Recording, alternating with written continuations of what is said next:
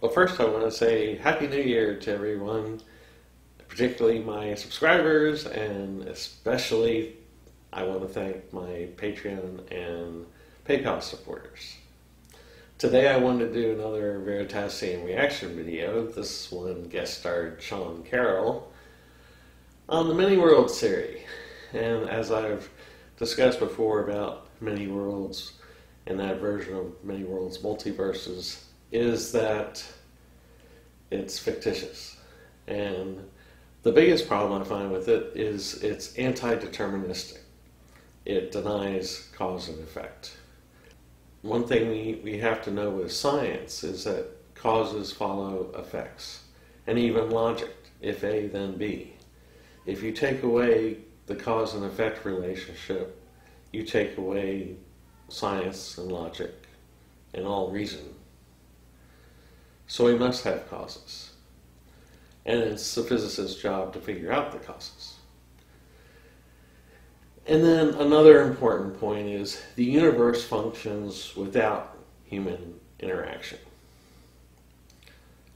Certainly we interact with things on Earth and screw up our planet, but everywhere else in the universe it doesn't need us. We don't do anything. Our effect is negligent.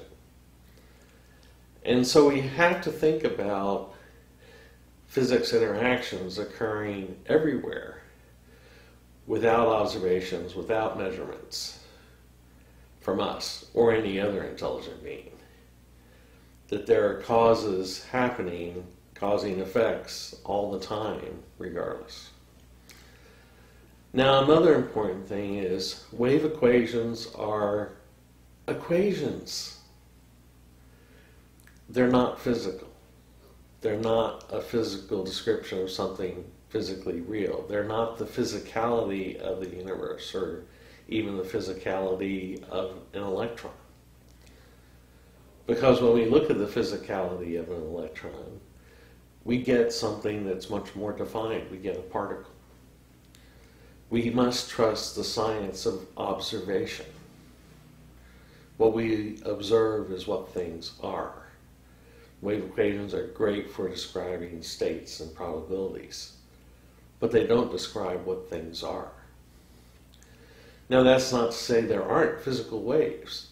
Photons have waves, electrons and protons have waves. And these physical waves do exist, and they have a physical medium. And it's the medium we need to focus on. Even then we can't say, oh, we just deal with the wave equation and we forget about the medium. No, we can't do that. And so everything that's real is made from particles or collections of particles. And we must keep that in mind. It's not made of wave equations. And with that, I'll let Derek give his introduction. In quantum mechanics, we never actually observe the wave function like this. Instead, when we measure it, we find the particle at a single point in space. So how are we to reconcile the spread-out wave function evolving smoothly under the Schrödinger equation with this point-like particle detection? Now, I think it's understandable that when the founders of quantum theory approached this problem, they considered the measurement more real than the wave function. After all, the measurement was something we had actually observed, and it matches our experience of a world of matter particles. It was harder to say what the wave function was exactly. Well, as you can already see, he's already gone against all the sensical physics that I've already discussed. And a couple other things I wanted to say is that when people talk about superpositions of states or entanglements, that is one way of avoiding saying what the cause is in the cause and effect relationship. And as happens so many times in my videos, the ultimate problem comes down to this physics was developed by quantum field deniers. And since they're denying the existence of the quantum field, they don't feel like they need to describe everything. They can just say, oh, it's all probability. It just happens probabilistically? No, there's causes. And the causes happen due to some probabilistic interaction. But what we see, and in one case in particular, radioactive decay, must have a trigger, it must have a cause. And that cause is an interaction with a quantum fluctuation. And I've done several videos on that, I'll link. But basically, if you have a neutron and you have an electron and a positron, the positron interacts with the neutron, which annihilates the electron-like component of the neutron, turning it into a proton, and then the electron becomes free. And if you use those types of quantum fluctuation interactions, you can explain all of the beta decay modes. And you can explain the distribution of energy of the electrons and positrons that are emitted. So we don't have to have this magical probabilistic decay happening. The decay really happens or it doesn't, and it's guided by a probabilistic interaction with quantum fluctuation. Now there are also many other quantum fluctuation interactions that are causes of various effects. Things like quantum jumps and things like blackbody radiation and spontaneous emission of energy from an electron. And so we have to consider all those things and even more that we need to discover the details. And once we do that, we understand what's going on with an interaction. And we don't have things that are entangled or superimposed. They either happen or they didn't happen because there's an actual cause that makes it happen. And with that, I'll play a longer clip. At each point in space, the wave function has a complex amplitude, essentially just a real number plus an imaginary number. Max Born suggested if you take that amplitude and square it, you get the probability of finding the particle there. The fact that you have to square the amplitude actually appears as a last-minute footnote in Born's paper, but that is how probability was introduced into the core of our picture of reality. That's a pretty big philosophical leap. I mean, no longer is the universe deterministic. This made a lot of scientists, especially Einstein, uncomfortable. But the Born rule, as it is now called, remains at the heart of quantum mechanics because it is spectacularly successful at predicting the outcomes of experiments. So the way quantum mechanics came to be understood, and the way I learned it, is that there are two sets of rules. When you're not looking, the wave function simply evolves according to the Schrödinger equation. But when you are looking, when you make a measurement, the wave function collapses suddenly and irreversibly.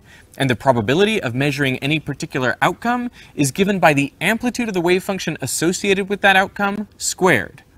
Now, Schrödinger himself hated this formulation, which is actually why he invented the famous Schrödinger's cat thought experiment.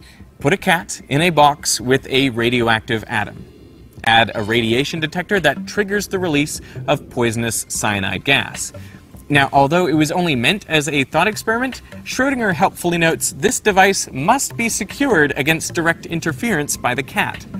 Anyway, the whole point of the experiment is to magnify the state of the atom up to the state of something macroscopic and tangible. He could have picked anything. It didn't have to be alive, but Schrödinger selected a cat. If the atom decays, the detector detects radiation, releases the poison, and the cat dies. If the atom doesn't decay, the detector doesn't detect radiation, poison is not released, and the cat remains alive. Since the state of the cat and detector apparatus are directly tied to the state of the atom, we say they are entangled. Where things get weird is that according to quantum mechanics, the state of the atom does not have to be either decayed or not decayed.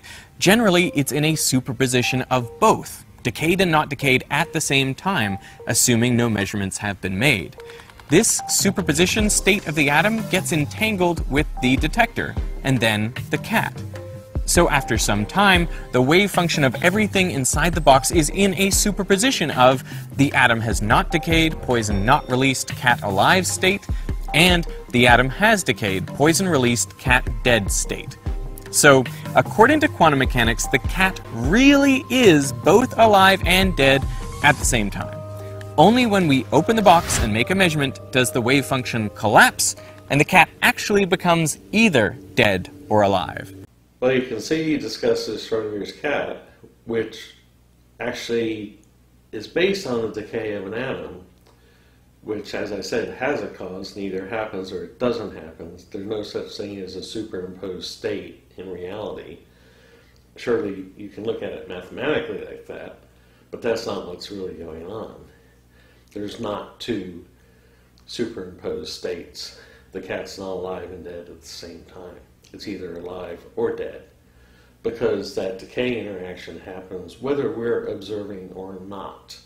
It's not a two-part thing where nothing happens when we're not observing and then something doesn't happen until we observe or measure it.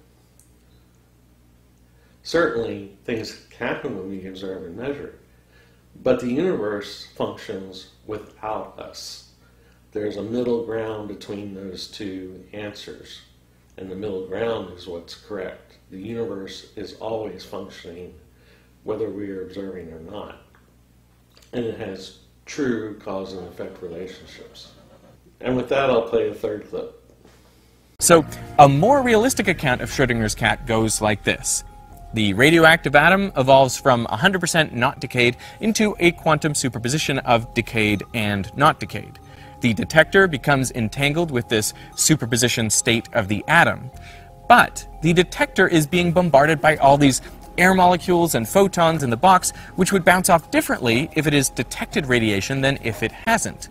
So almost immediately, the detector becomes entangled with the state of the environment. It decoheres, branching the wave function in two.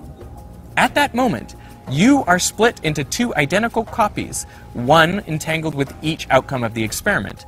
You continue to be identical until you open the box, but in this case, the cat actually is alive or dead. You were just finding out by opening the box. What we are unaware of is that the other outcome also happened, just to someone who is not you anymore. I mean, both observers came from you, but they are no longer you, and they're no longer identical to each other. This interpretation of quantum mechanics is called many worlds, and it was formulated by Hugh Everett. And if it's true, the branching of the wave function is happening all the time, so frequently, in fact, that the rate may well be infinite. Creating infinite, subtly different worlds all the time may sound implausible, to put it mildly, but consider that all those worlds are naturally part of the mathematics of quantum mechanics. Many worlds just takes them seriously. To get rid of them requires something like the collapse of the wave function.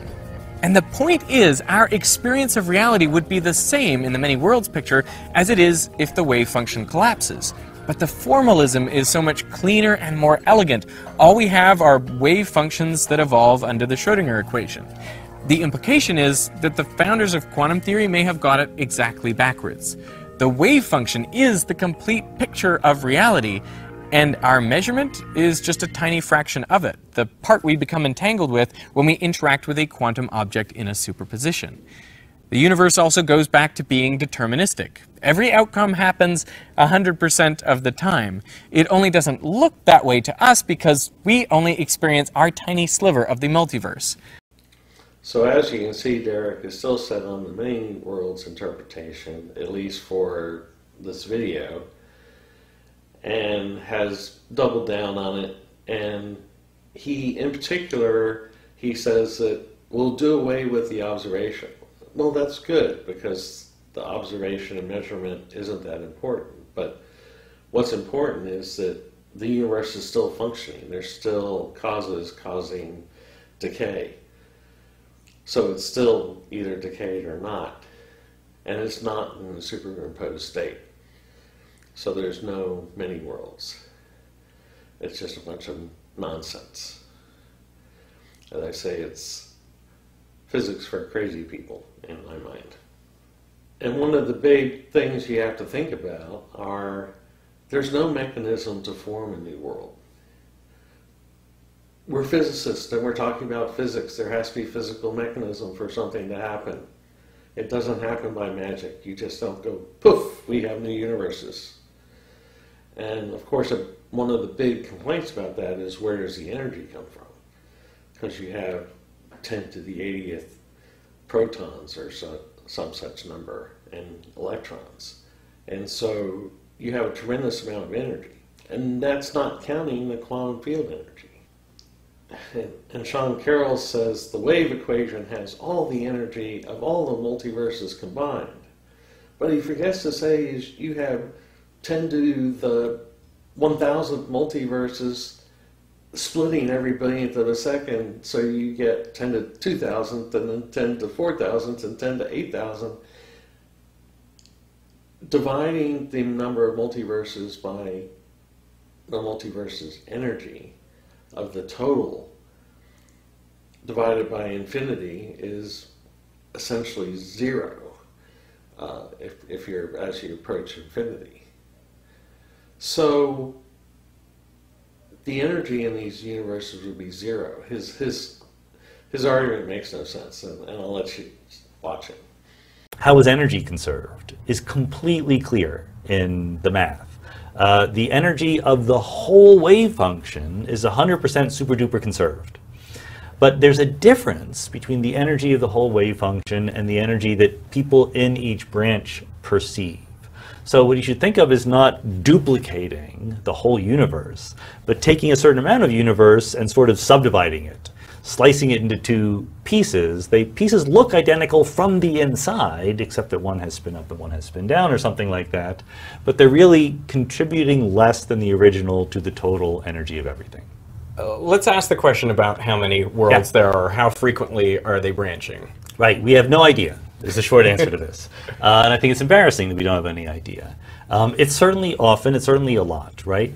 The universe branches whenever a quantum system in superposition becomes entangled with its environment. So you have atomic nuclei in your body that are radioactive. They decay 5,000 times a second. There's a radioactive decay in your body. Every one of those either decays or doesn't. You can think of it as a superposition. And once it decays, it sort of interacts with what's around it, becomes entangled, and the universe branches its wave function, right? So branching is happening many, many times a second just because of radioactive decays in your body. Now, is it happening infinitely often? We don't know, because we don't know whether the total number of possible branches is infinitely big or finite. It's humongous by any stretch. There's plenty of room for all these branches to exist, and it might very well be finite, but the details hinge on things we don't understand about quantum gravity and cosmology and the theory of everything and all that stuff. So it's a big number, but we don't know how big. Well, I cut the interview short. It's about 6 minutes, and that's only the first minute and a half. Because watching his interview reminded me of an old W.C. Fields saying, if you can't dazzle them with brilliance, baffle them with bullshit. And that appears to be what's going on here. It's not physics at all. It's not even scientific at all, because it's not based on a physical reality or anything that's been observed. And so I didn't think a whole lot of this video, but I hope you enjoyed my breakdown of it. And if you do, please like it, share with your physicist friends, subscribe for more of my videos. And while I don't talk about multiverses much, except in my 100 Greatest Lies in Physics book, only briefly, I would hope you would consider buying one of my books to learn more about my physics research. So thanks for watching.